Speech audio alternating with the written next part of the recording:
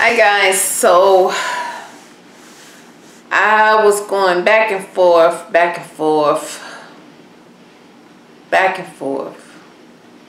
and about whether to do this video, whether to just leave it be. And I've never been the type of person to let things, just talk about things and get it off my chest. I've always been one to hold my feelings in and until, you know, a few years back. And I said I cannot live my life like that. It's not healthy for one. And so when things start happening with Trayvon Martin, Michael Brown, countless others, Sandra, and now 2 more of our brothers are gone that we know about, that's reached the front page, that's reached the internet. And back to back.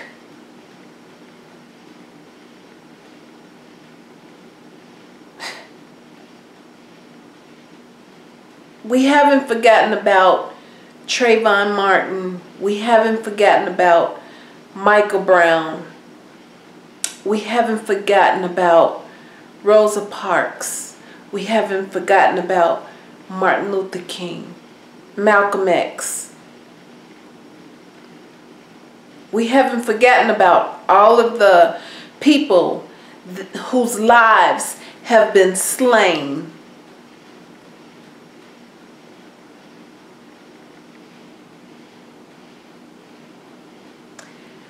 I'll tell you a story.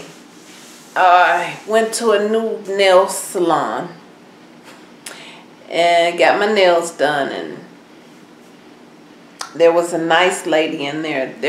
It was very slow in there when I went in. There were 2 older white women in there, and I spoke. One lady said hi, the other lady didn't. And I end up speaking to the one lady that spoke, and we had a very good conversation. And when her services were complete and she, you know, excused herself and went to the restroom, and she came back and she said to me, you know, we're starting to get a few black people around this area, and it's going very well. And I told my daughter about this, and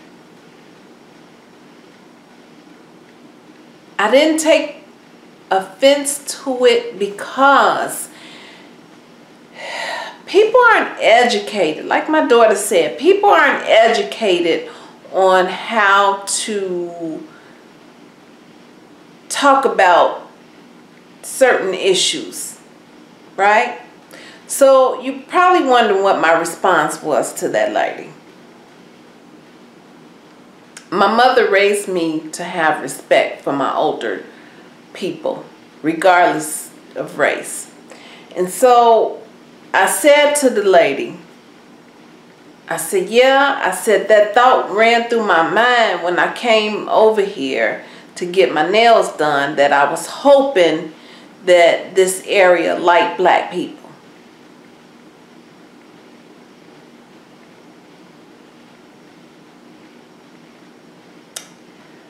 So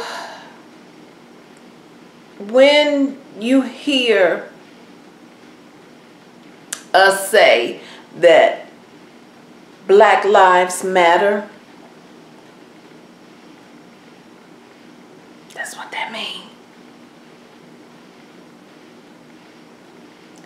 when you move somewhere, and I'm talking to my white counterparts, you don't have to wonder, am I going to be welcome here because of the color of my skin? When you're going into a predominantly white area, you don't have to wonder that. You don't have to wonder, can I go in here and get my nails done because I'm white?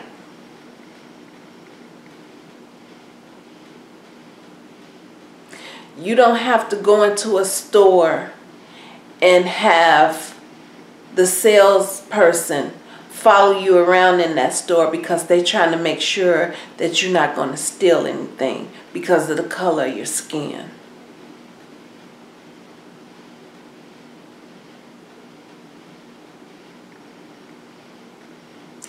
You don't hesitate to check white on your application and hope that you get an interview.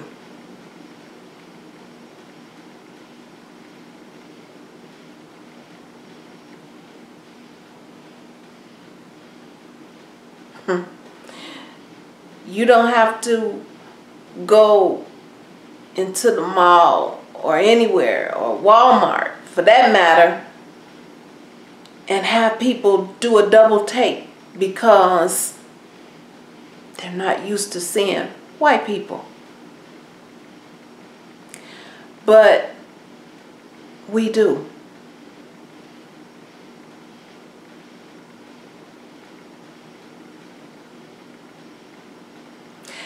I should not have to have thought, wonder if it's okay for me to go in this nail shop and get my nails done in this area. That thought should have never had come across my mind. We're in America, for God's sakes.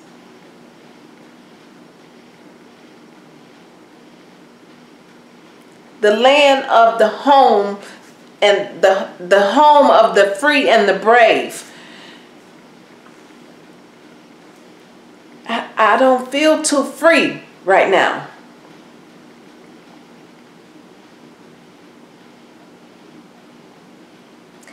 Not every one of my white counterparts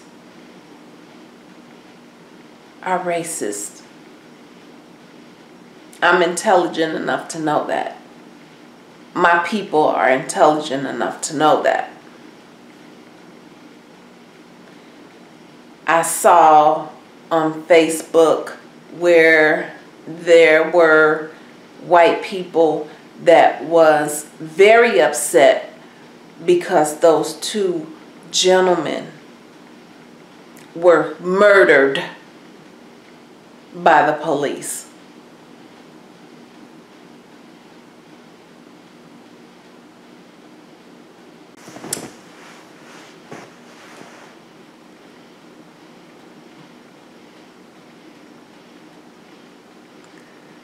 When you hear us say that Black Lives Matter,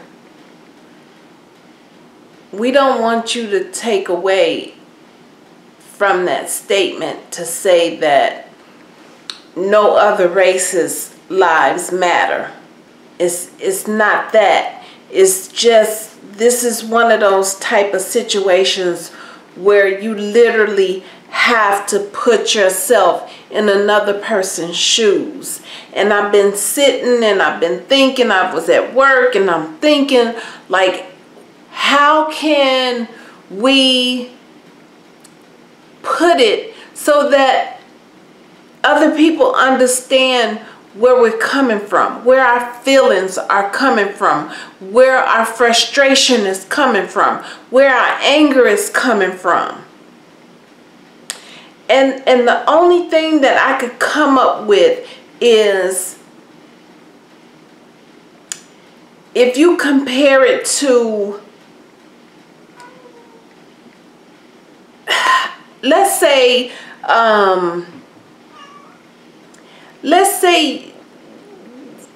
the most hateful person that you can think of in your family. Okay, so maybe it's a mother-in-law, maybe it's a father-in-law, maybe it was even your mother or your father, and they treated you like an outsider. Okay, say it's a step-parent type situation, and we all familiar with that type of scenario where, you know, the kids may be treated a certain type of way by that step-parent. That's not right, okay?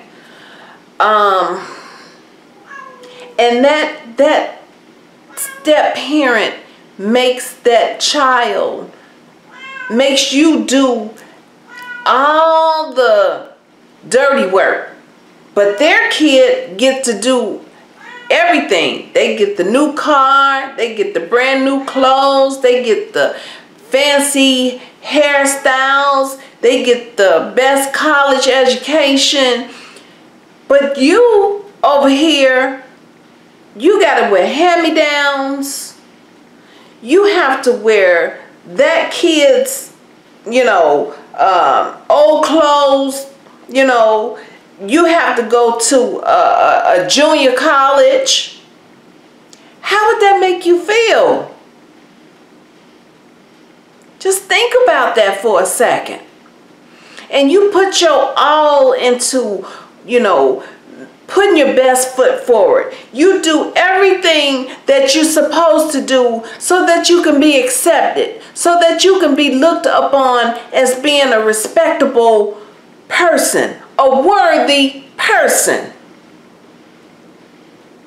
Well, if you've done that and you finally realize, wow, I get it. This is what we've been going through for over 400 years, and it's still in existence today. When do we have to stop proving ourselves? When do we have to let people know that, hey, just like you guys have bad people in your race, we do too. But guess what? There's so many more good people in our race that outweigh the bad. And we just want you guys to focus in on the good that we provide, the good that we do, the good that we stand for. And stop looking at, oh, yeah, there's another black person that stuck up a bank. Not all of us stick up banks. Not all of us go kill people. Not all of us are thugs or gangsters.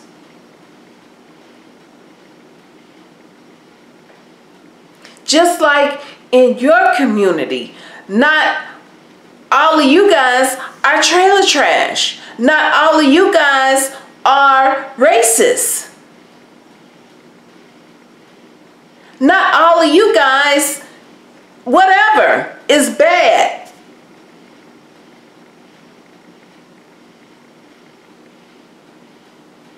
We just want some of that.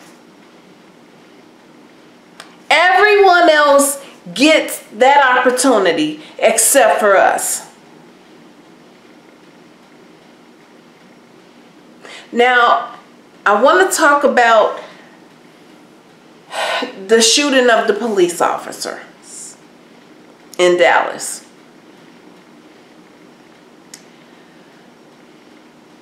That should have never happened. Yes, we're frustrated. Yes, we're angry. Yes, we want somebody to pay attention to us and say, hey, we know you guys have been done wrong. But being violent is not the answer. Now I'm speaking to my people. Violence is not the answer for us to be able to overcome this. We took away the impact that happened for a reason. Everything happens for a reason. And when we retaliated like that, we diminished what needed to happen. So now we took the focus off of our brothers and we put it on and gave that empathy and that sympathy to the person or the police officers that should be held accountable for taking their lives. We can't fight it like that. We got to do this thing with love. We got to come together as a people. We got to stand united in love, in understanding, in caring. We got to stop the black on black violence with each other. Until we learn how to love each other, we can't ask another race to love us.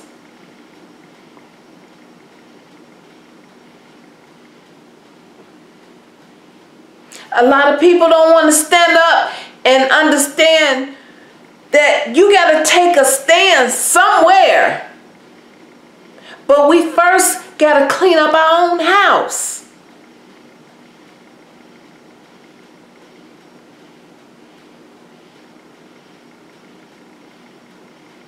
You got to stop looking at your sister with envy and jealousy and conniving.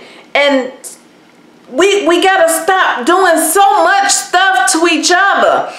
Our brothers, we got to start taking up for your sister. And I'm not talking about your blood sister, okay?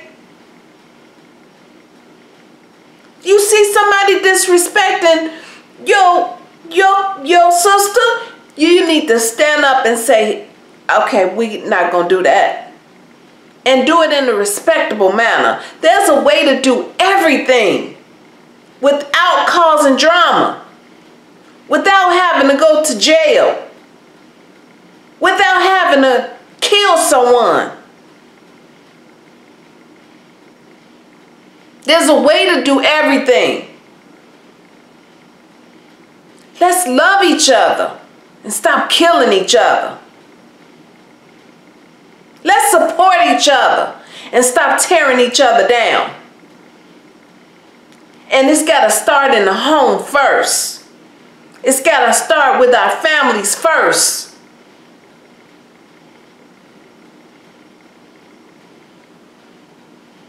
Let's push each other up and stop pulling each other down. Let's encourage each other. Let's show each other how to do things. If you know how to get a job where somebody can come off of the system, show them. Stop holding secrets.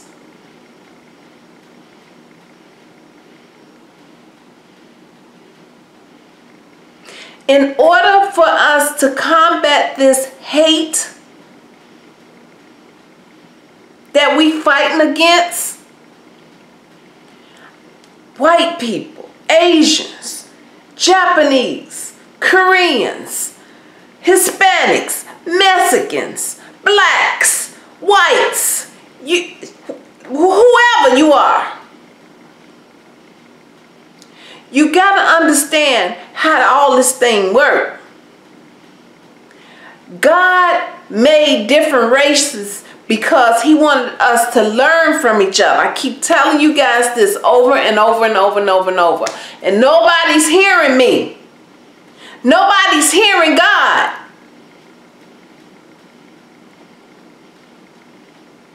He made the different races for us to learn how to learn from each other, how to love each other. He loves us in spite of. That's the reason why he made different races. How you gonna love him and you can't love somebody that look different from you?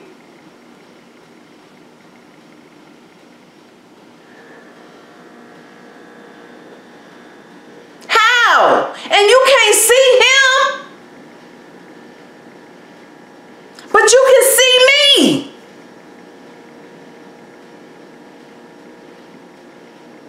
Would you do it if he was standing next to you? Would you look at me with despise if God was standing right there next to you? Guess what? He is. He see everything you do.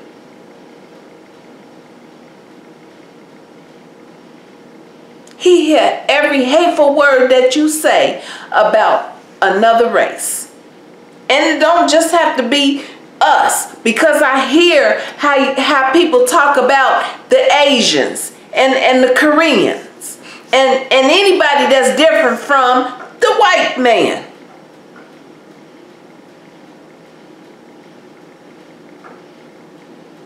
You think you're gonna get into heaven because of that? Just because you white, you think you in? You ain't. And yes, I said ain't.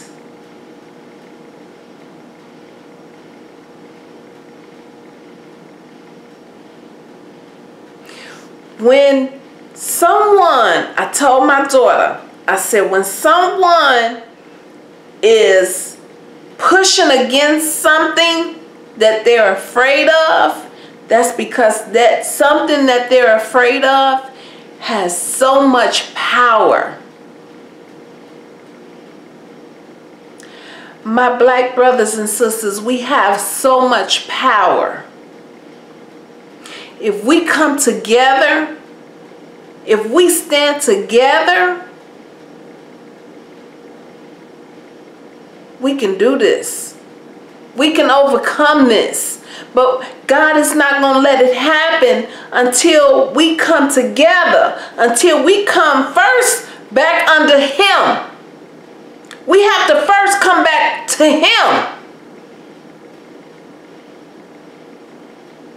And then it's a domino effect after that. We have to find a solution.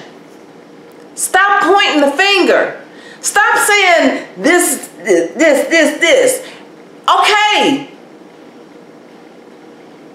What is the solution? What do we need to do in order to stop the killing? What do we have to do to fix ourselves? Find out and do it.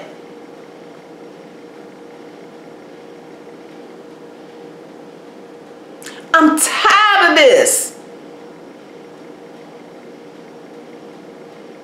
Every time you turn around, somebody getting killed. Whether it be by the police or by our own hand or by somebody else's hand. Somebody getting raped. Somebody just, it's gotta stop. And I'm so frustrated. Because this is not the way God intended it to be. Now that man is gone and his baby girl is without a father.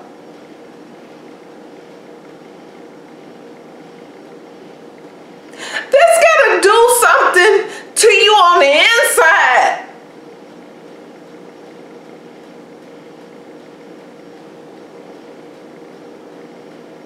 We're not animals. We're people. We have hearts. We love. We bleed. We have moms. We have dads. We have sisters. We have brothers, daughters, sons, cousins, and nephews. We have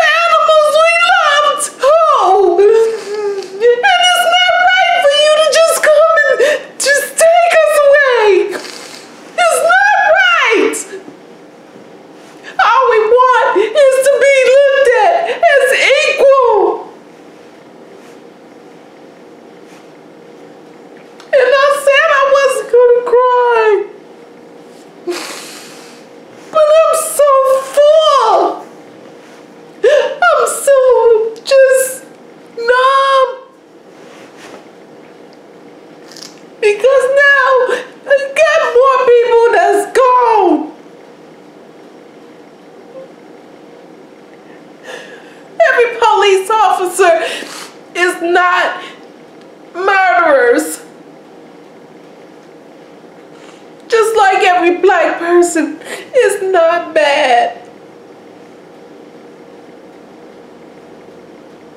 Can you just take us as we are, as God made us? We're willing to take you how you are. We just want a fair shake in this thing called life.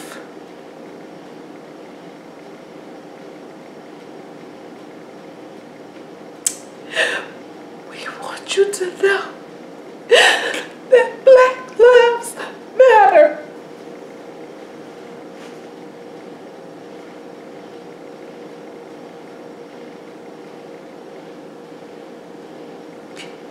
We want love. We want better things in life, just like you do.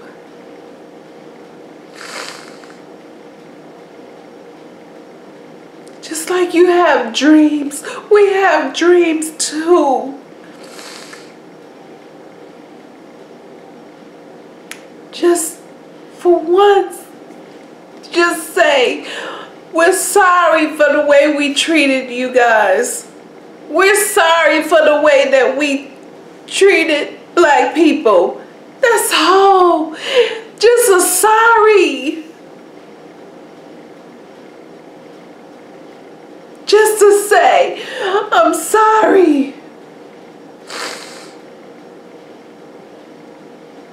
It's gotta start somewhere. We gotta start somewhere.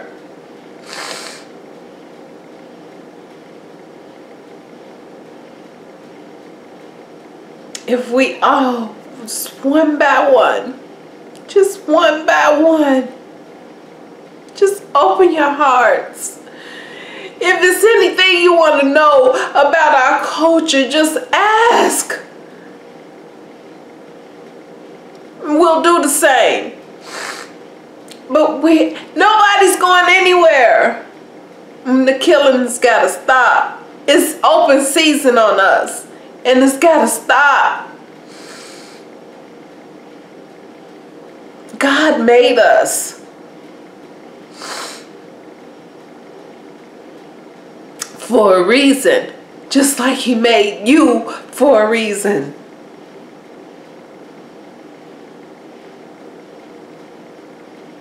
Because our lives matter too. It's a shame that we even have to have a slogan like that.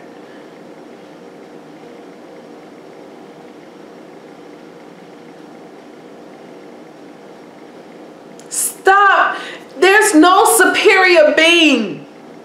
Okay? God made us all equal. There's no superior being.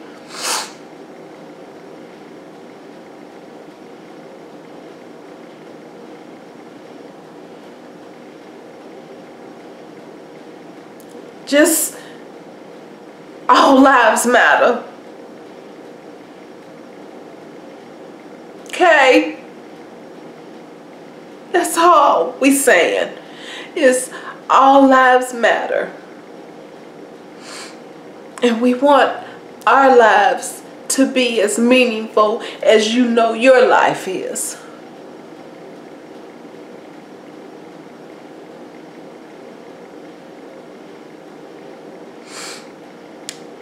We need love all throughout this nation. And we got to do God's will before it's too late. Black people, stop killing each other. Other races, understand who we are. Understand our plight. The sooner we do these things, the better off our lives will be on this earth.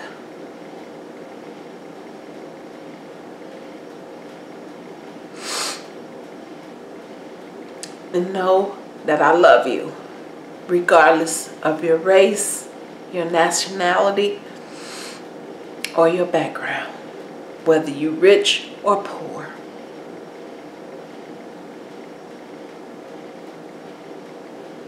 I love you because God said I'm supposed to love you. He stands for love. And if you love him, you have to love me. You have to love us.